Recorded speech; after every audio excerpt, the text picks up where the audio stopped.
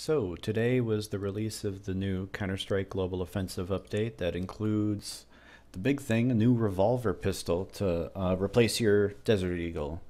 And we're going to have videos left and right talking about the gun, its perks. The video I suggest you check out is my friend Backstab Gaming, and he's going to have a full video that I helped him work on talking about the actual gameplay aspects of this update. But I wanted to talk about something a little bit more technical, and I had to dig in through a whole lot of files to try to figure out what this update will do for performance and configuration. And I think this is probably the worst update in those respects. Usually I tell everyone to, check out your video.txt file to modify and put your settings in and all that jazz. Well, now you gotta go back and where is it?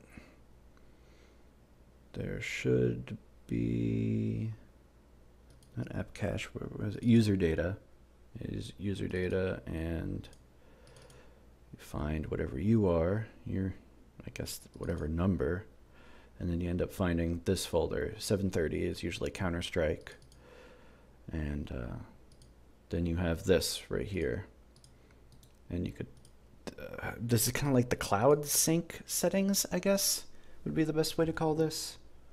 And then you have your local configuration files right here, and this is where things will be modified, and you will not be modifying them. Sadly, I want Valve to change this immediately. I do not like this. And then you have the remote files here. And I haven't found any way that you can consistently modify the video.txt file. As you can see here now, it puts everything to -1. I modified them all over and on and off in the game, and it seems, well, you'll see in my video. I'm real flustered, so let's get to in game right now. Okay, so here we are. We're in Counter-Strike. And this is what the video settings screen looks like now. Now, before I came to this screen, on my last boot, these were the settings that I used.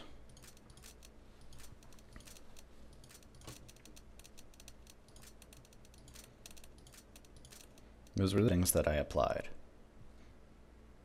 And I could verify that by when I go back to the folder that I showed you, like the cloud sync type folder. These settings were there. And then on every boot, it will reset to the automatic setting, and there's no way you could manually change it. If you manually change it, it'll load the video defaults, which would be 1080p widescreen and everything on auto. So, you're fine. If you boot up, you change this, that should stick like that pretty well. But as soon as you quit and you come back, which I'm going to do right now. So I just quit out the game, and you could see that this is recently updated for the time that I'm recording this. The settings are on high, low, off, 16x, and low textures and models.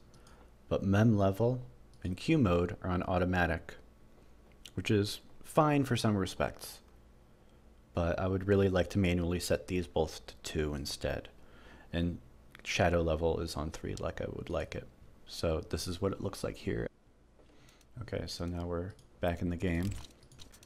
And look at that, I go back to the video menu. It's like this. And I didn't have to apply anything. That's just what the settings are right now. So I'm gonna do this one more time.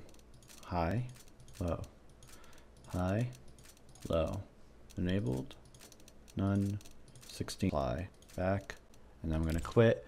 And this time I'm going to go back into the game, load the game up. I'm gonna Alt Tab out, and I'm gonna see what the settings look like in the file once the game boots up without me going to the video configuration panel. Okay, so Raptor is initialized. I'm not gonna go there, so let's Alt-Tab out.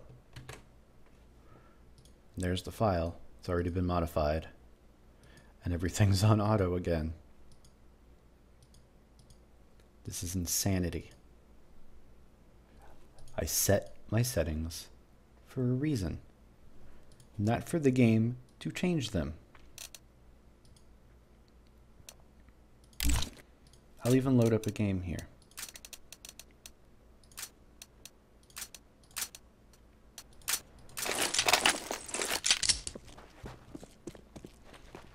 Okay, I mean, it's a little stuttery because I'm doing recording and all that other business in the background. It is on auto, and it does appear to be on the lowest settings like I set them. It does. Yeah, shadows are right. Shadow distance seems right. Model detail is nice and low. No frills, no shaders are going on. That's great and all.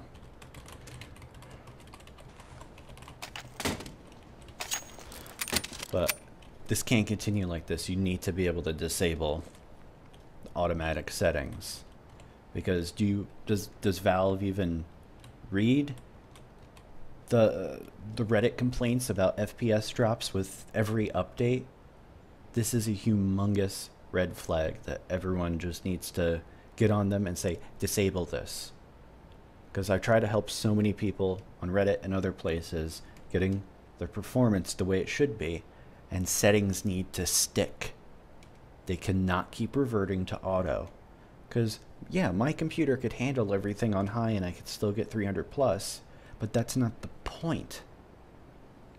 I set my settings for a reason, and whatever developer said this was a good idea, I mean, should just take this revolver right now. Just straight to the head. Done. Don't like it. Everything else, though, this is great. I mean, it doesn't matter where you shoot somebody. It's 114 damage. I mean, unarmed enemies, I mean, you could just pretty much just plow right through them right now with this, but that's not the point. The point is, settings need to stick, and a fancy gun isn't going to make me happy over this. Especially when I could just Glock train anyone, so